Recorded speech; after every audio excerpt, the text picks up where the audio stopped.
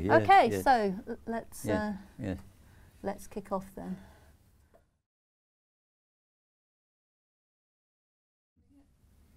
So Exposagg, who's involved in Exposagg? That was Limited. my father, as representing Murdoch Mackenzie Limited. John Scott as an individual, of course, structural engineer. There was John Laurie, artist, and McCartney Painters from Glasgow. They provided the grip blasting expertise and certain other things in connection with the operation. And so that we start in Mackenzie's yard in Motherwell. So what are you doing here?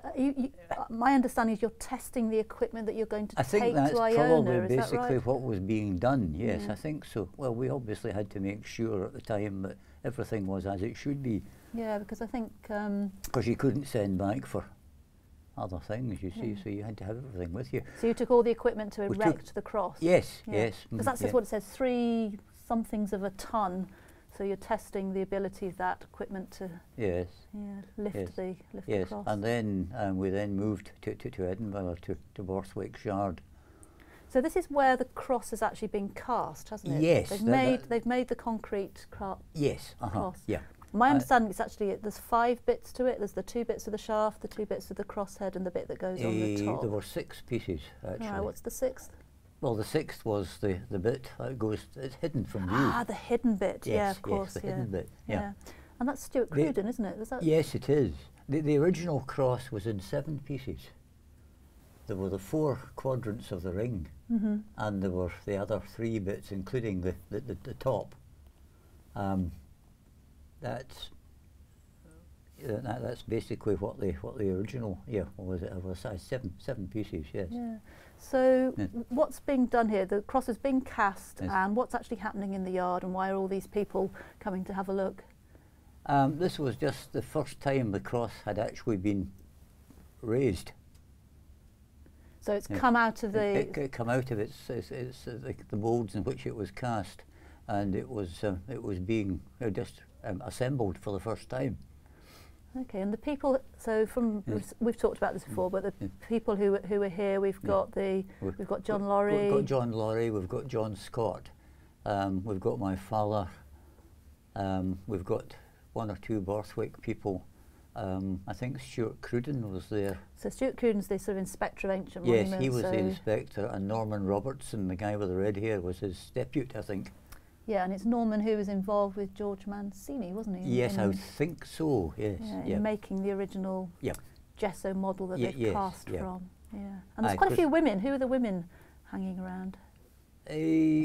Well, one of them will be Mrs. Borthwick, I think. One is my mother, of course. Now, I'm not sure who else. Yeah, there's a sense that it's quite an occasion that a lot of people come along to see. It was, I think, yes. I mean, we all kind of regarded it as being very much an occasion, I think, because it was something we had never done before. Yeah. It was a bit of, well, family history in a sense too. Yeah. I'm beginning to know what was in the minds of the craftsmen involved. I mean, one's called Tam Day and the other's Jackie Drysdale. These men who worked for Borthwick. Yeah. No, because they were involved at an earlier stage in the process than I only came into it. When it came to, well, this stage you're seeing here. So the men from Borthwick, this is them seeing the product of their labours, and they presumably assisted George Mancini and John Laurie in making the various moulds and casting the cross. That's just the base, not the base. Sorry, that's the first part of the shaft. So that's the bit that's now hidden under the ground. Yes. Yeah. Looks, you get a real sense of the scale, don't you, when you look at it in the yard? Yeah. Well, the whole thing's about just over 7 feet tall. I love this image. The proud engineer and the proud people who've made it, put it together. Yes. Yeah. The cross is, I think it's just over 7 feet tall, and it's about roughly 7 feet across the arms. Yeah. You can see just how heavy it is and how carefully they're having to handle it. Yeah. So at this stage, they're presumably they've seen it now upright, and they're now just sort of packing it to go to Iona. Is that right? Is that what they're doing? Yes. Yeah. So it's got quite a journey to make. So how did it actually travel from Edinburgh to Ayr? It was taken by lorry, which presumably we organised.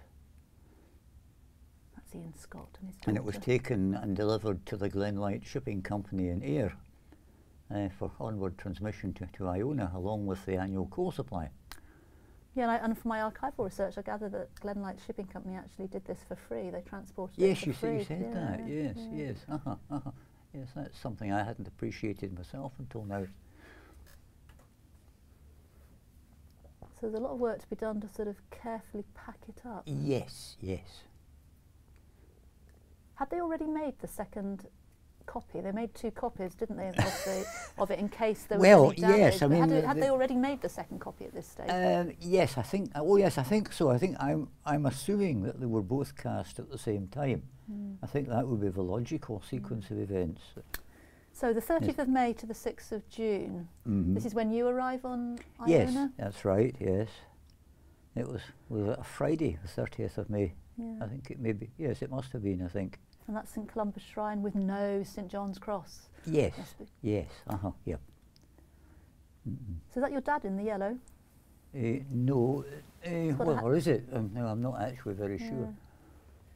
So what's happening? There's a lot of work that's being done to prepare the ground before the replica cross is well, put in. Stuart Cruden's team, you see, did much of the preparation because they had actually excavated the base of the original cross, you see, and the stones were simply just laid back in place. Because of course the replica's going where the original had stood. Oh yes, it is exactly in the same place, yes, as the original. Yep. On exactly the same site. So we had to lift out the 3. I think they were mill. Well, they were both probably millstones. So was the idea that all the original stonework had to be taken away, and then foundations are being dug for the concrete? Yes. Yeah. What's the piece that goes underneath all the invisible stuff that nobody sees today? That's right. Yes. Yes. How would you describe that? The foundations, basically. Foundations, yeah. These are big. They're big stones. These are part of the. They were very big stones. Yes. Box-like structure that exists around the base of the stone. Yeah, and to think that these had been there, since the original cross was put up in the 8th century. Yeah. It's remarkable. So how did all these men feel about working with these ancient remains? I think they were very favourably impressed. I mean, as indeed was I. I mean, it was quite something. It was so unusual.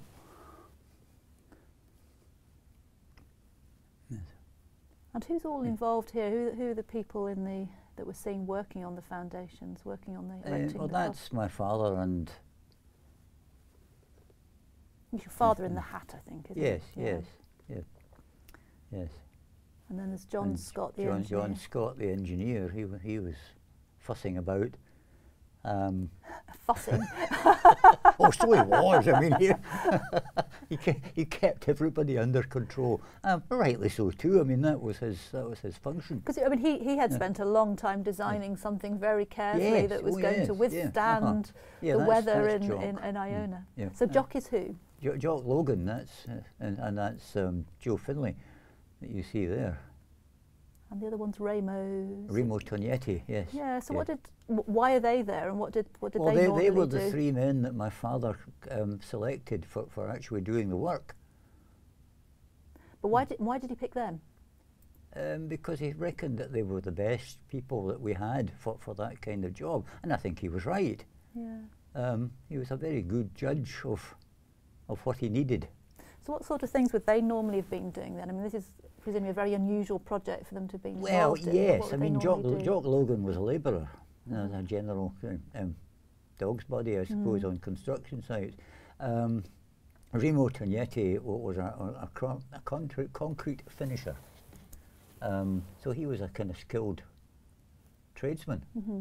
And Joe Finlay was the foreman. Yeah. That's my mother. I stopped it so we can have a look at that. Yeah, no, it's a lovely picture of her. That's my mum, yes. Yeah, yes, I'm struck by the way in which they work so efficiently as a team. Well, that was very fast and they're very dexterous. Yeah, well, I mean, I think that was perhaps, my father is responsible for that, because I think he knew what he wanted, and he knew the men he wanted. So I say they worked very well as a team. Yeah. So how much work would they have done before they came to the island and started the process of erecting the cross? How much work would they have put into the planning of how they would? Not a great deal, because that was basically the responsibility of John Scott. He, I think, did much of the behind-the-scenes work, and in conjunction with my father, of course, obviously. They worked very closely together. So that means a lot of the logistics, how they're actually doing things on the ground, they're having to adapt to circumstances. Is that what's happening? But they've obviously brought all this equipment with them, so they've known what to bring. As the contractor, my father was ultimately responsible for most of that. In fact, you're in the shot here, aren't you? So you weren't always behind the camera. No, I wasn't always behind the camera. I mean, I did let my father have a shot occasionally. and sometimes one or two others, yes. But basically, yes, I was behind the camera most of the time. So this is a hard job, basically removing all the original structure of the base I mean, of that millstone, that must have been very heavy. Yes. The one that was in below, underneath it, what wasn't perhaps just quite as big, but the one that was on top, that must have been a very, because I mean these were used to support the original cross. What they were originally intended for, I don't know. Now, what are these boxes? These metal boxes that we see in several of the shots. Sorry, I'm not sure. They're blue metal iron boxes. Oh, here we are at the we're at now. What's now the jewellery shop, aren't we? And there's a concrete mixer. What's the story of the concrete mixer? Well, that was hired from Donald and Jodie McFadden. It was his concrete mixer. That's him on the tractor. Yes, yes, it is. Yes, that's right. That's him. Yes, that's Jodie. No, it was his concrete mixer that we used. Because he was our kind of contractor, if you like, subcontractor on the island, you see. So he was a very helpful and very resourceful bloke, was Jodie. And he's about to get married. He's doing a lot of work. Yes, well, that's right. I mean, he was to get married within the week. Yeah. And there's the puffer arising at long last. So that's Martyrs Bay, and there's all these tractors here. So what's the story? What's the story here? Why all these tractors? Why all these people hanging around? Well, the tractors were there to collect their share of the annual coal supply, which the Glenlight Shipping Company were delivering to the island, you see. So bringing the cross over, it was simply hitching a ride on the normal coal delivery. That's correct, yes. Yeah. And we had to be ready so that when the puffer was due to sail, then we had to have everything ready and organised for that. So these local islanders. These are local islanders, yes. Yeah, I'm not sure just who's who. I mean, this is one of the problems. But most of the families would be represented on that occasion, because I mean this was an event, the arrival of the annual coal supply. And of course the cross is on the top, so the cross has got to come off first. It's got to come off first. Yes. Well, did you have to wait for the tide to get to a certain state to get the? Yes, that's right. Yes, it had to be done at a certain state of the tide, and it could only be unloaded. The puffer is a flat-bottomed boat designed ideally for just beaching. Gosh, that's a lot of coal. Yes, well, I mean, it's to keep the islanders going for a year. So yes, it is a lot of coal. Yes. And I see our cross was placed on top. So that's quite a challenge. I mean, I guess the discussion here is how to get it out of the boat, am I right? Yeah, well, of course, it was the derrick crane and the puffer was instrumental in that. I mean, it's obviously very fragile. It's been very well, carefully wrapped up. Yes. Well, we're frightened it might come to any harm, you see. Although we did have a spare up our sleeves, but... Yes, that was a good idea, making a second copy just in Very case. sensible, yes. Yeah. Yes, they were very, very sensible. So there were 2 concrete ones made, and then there were, I think, 1 or 2 fiberglass ones made, because there's one in the Royal Museum of Scotland, I believe. There is, yes, you're right. And I don't know where, there must be more than one, but I don't think I ever heard how many. Yeah, several copies were made. But I think there were several fiberglass ones, yes. Oh, that looks... What were people saying when this was happening? Fingers crossed. Was that all? Well, hopefully. And I think, well, it's maybe just as well that the film was silent. So it's safely on the back of the tractor. Yes. All very precarious looking, some of it, but it's, everybody was, well, it just went so smoothly, it was remarkable. There were very few serious hitches apart from the sagging of the concrete mixer. So turning up at the Abbey. So this this is all your scaffolding that's come from our scaffolding. We brought that with us. And I'm assuming that this first bit of scaffolding, this is to do with simply just getting all those concrete pieces off the back of the tractor, isn't it? Correct, yes, and getting them onto the site. Yes, that's... And then hauling some of the pieces into place. Oh, you got a good view there. You can see how the hollow inside of the shaft. Because that's important, isn't it? They're going to... Yes. Later on we're going to see them insert some metal rods up that. That's right. There were some stainless steel rods went up to provide the reinforcing. So although we can't see it, the cross is actually really strong, isn't it? Yes. And supported by that, those metal rods. Yes. John Scott waving.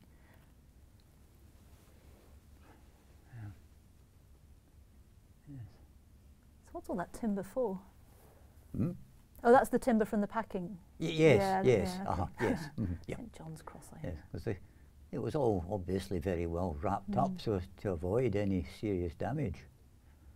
I don't think there was any damage at all. Actually, it was remarkably good from that point of view. A good one of Remo there. Yes. And Joe the foreman. So on the ground were those their roles very obvious? Yes. And your mother helping out. My father. Yes. So was your father worried about it? He looks fairly relaxed about this. Did it seem like? Well, I think he realised that the work was in good hands because I say the 3 men were hand-picked. And those were 3 men who had worked together previously, had they? Yes, I think they had come together on other projects. I'm sure they had, in fact. But they all worked extremely well with each other, and that was perhaps the secret to some extent of its success. That's just the where did you all stay when you were working on the project? The men stayed in the Abbey. And we stayed in the Columba Hotel, which in hindsight was perhaps a bit of a mistake because the 3 men were very well looked after in the Abbey.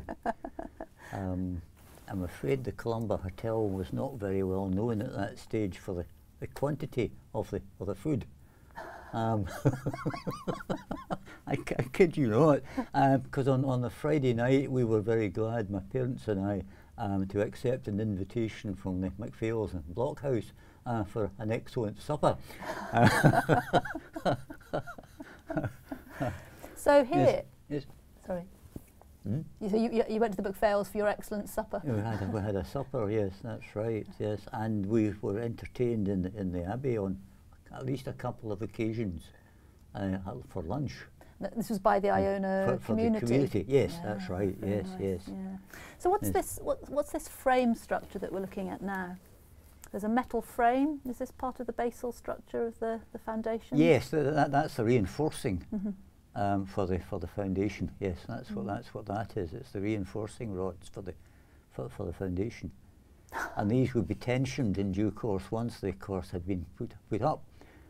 They were tensioned to keep them in position. I think that part 2 thing is just because my original film was in 2 sections. Ah, the concrete mixer. Now it's people having to push that rather hard. Did it actually work at all? No. No, so it never did a hand's turn. And if I had ever got round to making a commentary, I was going to include a wee skit of a funeral march for that wee bit when we're going up the street of the dead, just to cover that bit. But I never actually got round to that. But so it all had to be mixed by hand, all the concrete? Yes, all the concrete had to be mixed by hand, yes. And that's what the men were busy doing at that point. And of course you're working against the clock because you're trying to get this done. Well, presumably you knew you wanted to get it done by Friday. Yes, well that was the deadline. I mean, we really had to have this finished before Jodie's wedding. And was the Duchess of Argyll's funeral, that was already that was on the Friday morning. Yeah. That was on the Friday morning, and the wedding was in the afternoon. Yeah. So yes, we had to be finished by the time the funeral, the wedding took place. So the rods that your father and John Scott are working on. That's the rods there that are going into place. So these rods are actually inside the concrete cross? Yes, they are. I mean, there's Keith Edwards. Yes, these are being put in as part of the reinforcing. So they go vertically up the inside right of the up cross. The inside, right up to the top. Yes. So they're secured at the top and then tightened at the. Yes, that's right. And they were tensioned. Yes. And that was as I understand it, that was a critical part of the design to make it the cross withstand. Yes. The wind. That's right. Yes, and the engineer has guaranteed it for 1,000 years. That's quite a claim. Yes, indeed, indeed. There's a few other people helping out. It looks like you've got some locals or members of the Iona community to help out. I think we probably did from time to time. Yes, I wouldn't be at all surprised actually. But everybody took a very keen interest in what was going on. It was something unusual, most unusual. And there's 2 ladies at the bottom. One's your mother, and who's the other lady? That was a Miss Colchester, who was just like ourselves. He was a visitor, and she took a keen interest in what was being done. And in fact, if I could lay my hands on them, I have got a set of photographs which she took. Of the erection of the cross? Of the erection, yes. There's an album of photographs somewhere. It'd be lovely to see this. And that's just the foundations, the reinforcing on the foundations that you're seeing there. But you say just the foundations, but obviously those foundations are absolutely, getting them right was absolutely critical for everything that went on top. So much preparation. Well, there was a shot there with somebody with a spirit level, because John Scott was meticulous. Everything had to be spot on. Well, it had to last 1,000 years. That's right. Yes, that's right. His reputation depended upon it. And what did John Scott normally do? And this must have been a very unusual project for him. Yeah, well, he was a structural engineer by profession. He worked with Scottish Special Housing Association and with Livingston Development Corporation for a number of years. Yeah, I love the way that a bit of the foundation of the original cross is being used to secure the rope for lifting the new shaft. Yes, a little extra purchase doesn't do any harm. So here they're lifting the concrete shaft, put it in place, and they're going to, what, is this where the rods come in? Yes, well, the rods go up through the middle, you see. Yes, the rods were fed up through the middle. So they're securely attached at the bottom and they're fed up. Yes, and then securely attached at the top as well. Yes. See the men doing all the hard work while everybody else lies around. It had all to be done using traditional methods, you see. Lack of space, quite apart from anything else. There wasn't all that much room to work. So the rods have gone up and then Oh, what, the shaft is then lowered? The shaft is then, yeah, being put into position.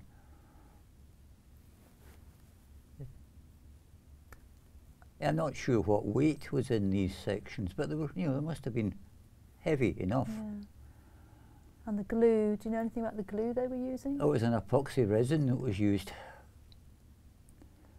You can see John Scott making sure it's all in the right place. Oh yeah, oh yes, yes, yeah. Yes, this is a night shift. So, yes. You mentioned a night shift, so why was there a night shift? Because we were behind schedule.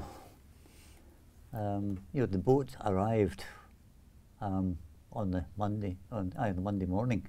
It should have arrived much sooner. Oh, sorry, arrived on the Wednesday morning. It should have arrived on the Monday, but it didn't. You see, so we were somewhat behind schedule, and I say it was we were under some degree of pressure to get finished before the wedding.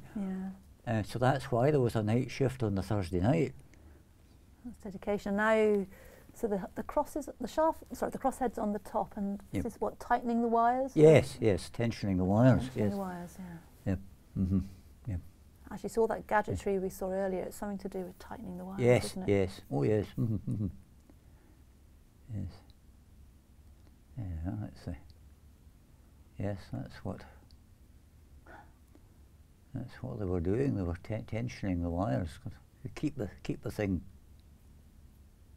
together and keep it keep it from blowing over. Oh.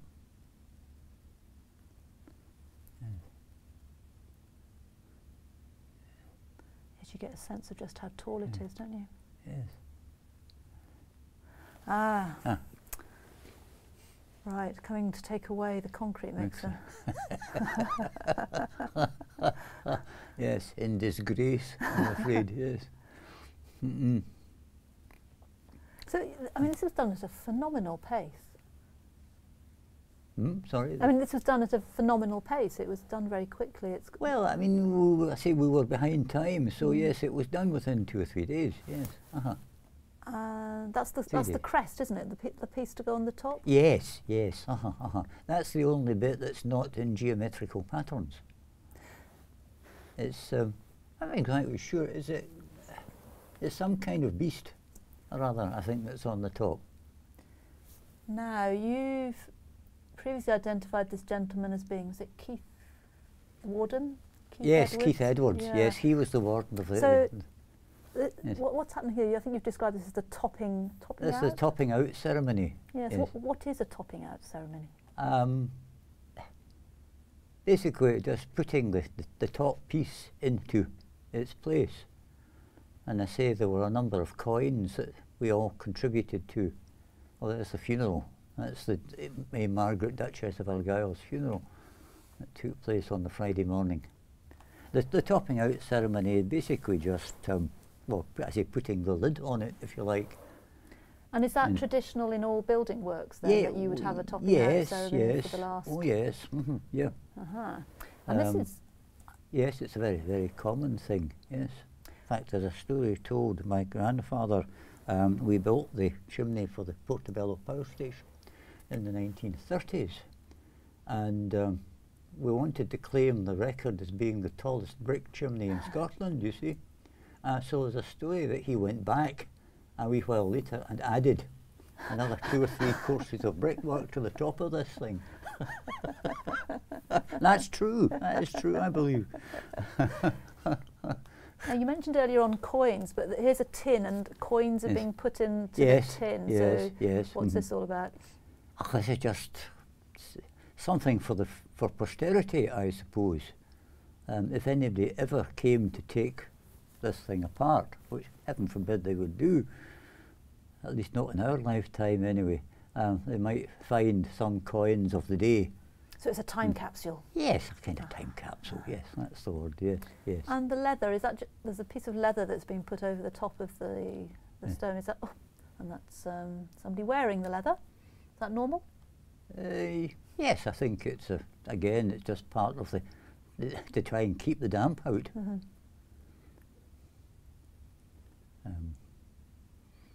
And I know that John Scott on a number of occasions has revisited the site and did what he felt he had to do to try and make sure that the thing was properly sealed round about. So this is making sure all the joints are properly sealed, absolutely tight, so no water can get into the structure. No water can get in, yes, and rust the stainless steel rods. That's the crest going on. Yes, that's the topping out ceremony. I don't know what exactly these creatures on the top are. I don't think I've ever come across that in any of my readings.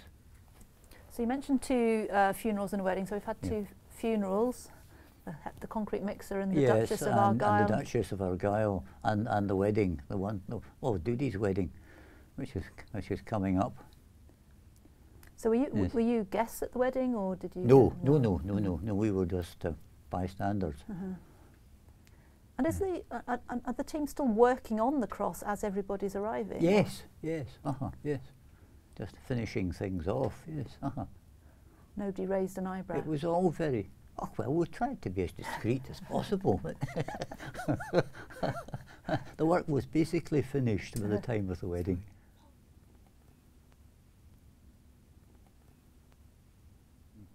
So you filmed the wedding? That's Jane.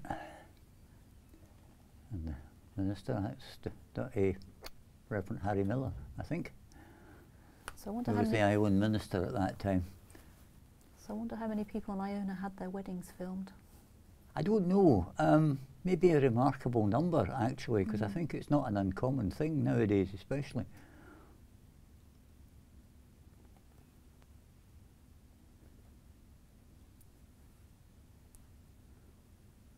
That's Charlie McPhail, I think, with a kilt. And that was the friend of the family?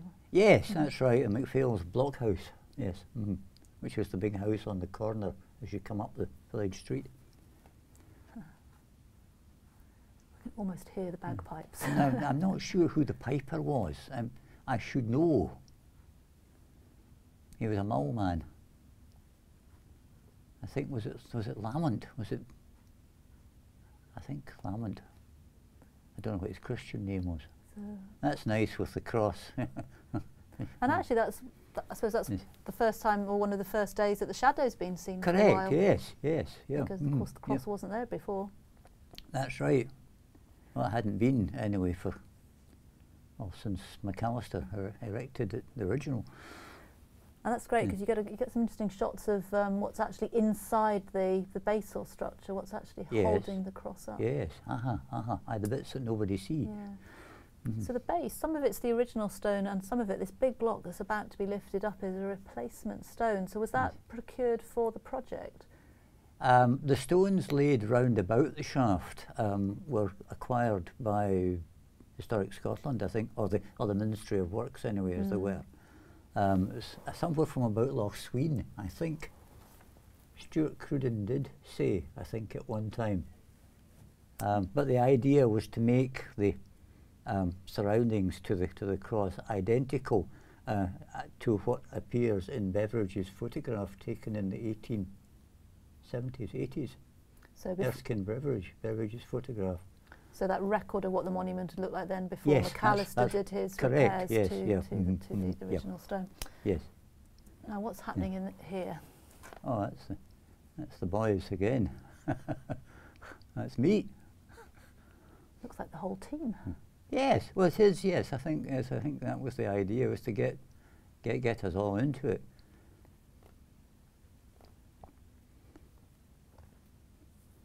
Yes, well, I mean, I appeared only briefly because I was behind the camera most of the time.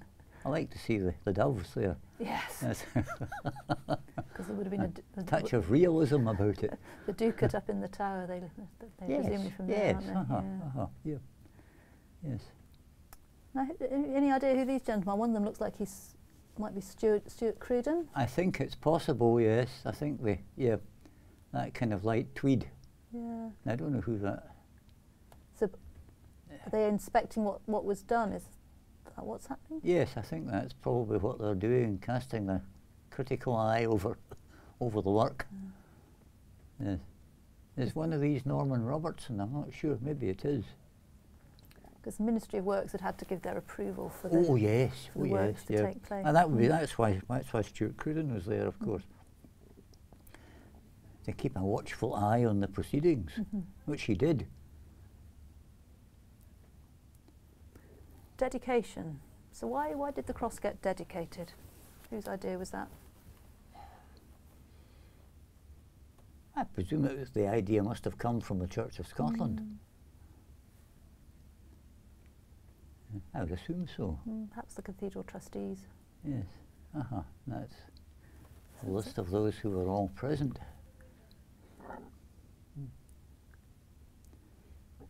So it's members of the company that's made it, local community, cathedral trustees, Ancient Monuments Board. Yeah. Yes, I mean, I tried to include everybody, obviously. And people involved in its construction as well, and funding. Yes. That wee bit of the film, of course, was added later on when I tried to make a kind of story of it. So you came back a fortnight later for the dedication service? Yes, we did, yes. Yep. And everybody's coming out of the church, so was there is it a Sunday, was there a normal church service? Is this just added on to a normal service? I think it was a normal service, yes, because I think that the tape that I've given you, I think it covers the end of the church service. Okay, yes, there's a wee bit of the end of the church service, isn't that? And then the actual dedication itself by Dr. Longmuir. So everybody's sort of gathering around the replica. Yes, yep.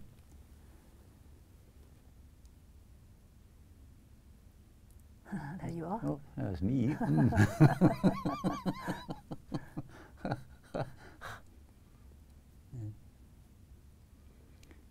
Yes.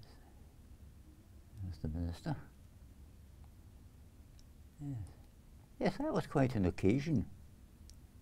And we all congregated in the refectory afterwards for our lunch. Yes, it seems to have gathered quite a big crowd. So did many of the local island community come along? I think they did, yes. Yeah. I'm sure they did. Because it would be interesting to know what people thought about it. Yes, there was a lot of local interest. And how, what form did that local interest take? Well, I think they came in passing and just to see what we were doing. And there was a fair lot of local curiosity. Yeah. You know, Neil MacArthur and Jodie McFadden and several others as well. I think anybody who could. Well, see, I'm in that one again, so my father must have taken that bit. And what about the talk in the hotel in the evenings? What were people talking about the cross there? Probably so, yes. I would think so, yes. If we were there for the weekend, I think, did we come back must have come back on the Monday. Because the dedication was on the Sunday morning. So we must have come home on the Monday.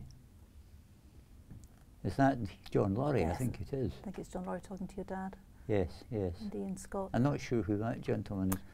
Oh, or that one, come to think of it. Who's? Oh. Yes, it would be lovely to find out more about all the people. Yes, it would. Yes, it most certainly would. Yeah.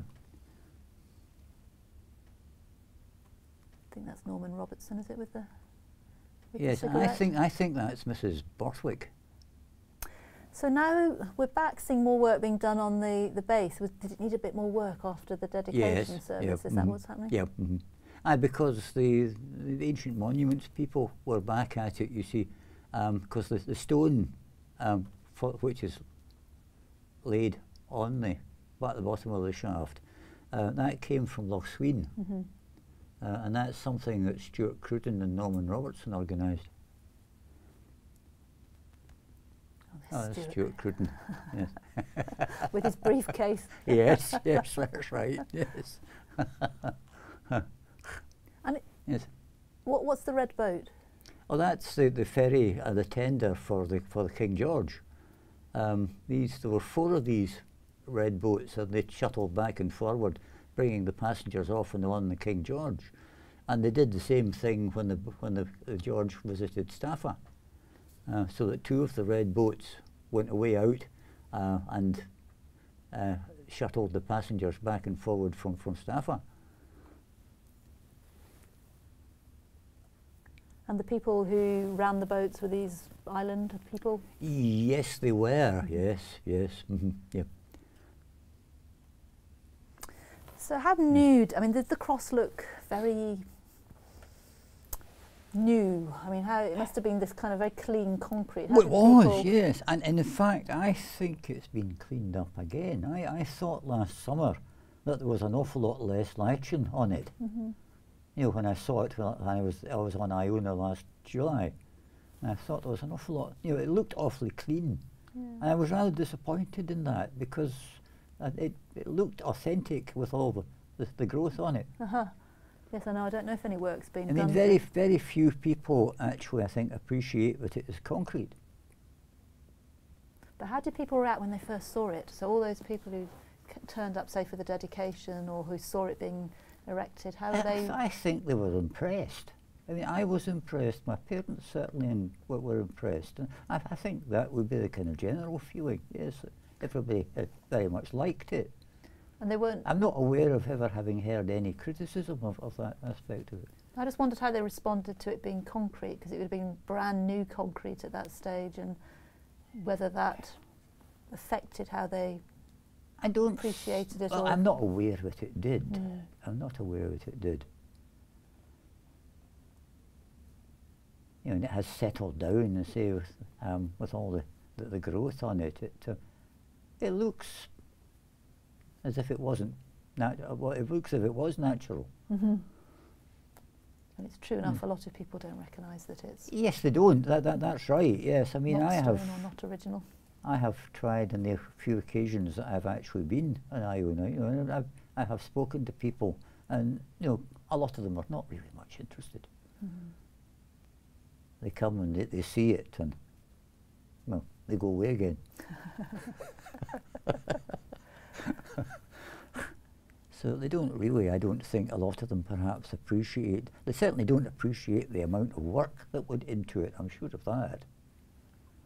Yes, because there's a big backstory, isn't there? I mean, just even looking at that film and seeing just how much is hidden from view. Yes, just how complex technically it was, let alone well, the that's other right, aspects of the story. I mean, I don't know an awful lot about that aspect of it, because I came into the picture rather kind of late on.